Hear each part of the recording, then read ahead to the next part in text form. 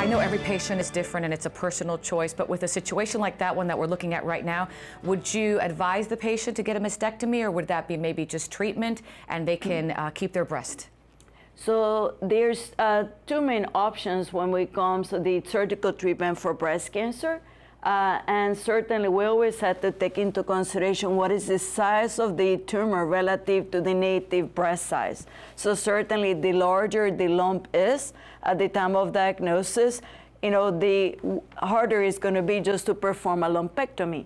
But sometimes we need to give chemotherapy or systemic therapy to shrink the tumor before we perform the operation, so then the patient becomes a better candidate for lumpectomy if the patient wishes to preserve her breast.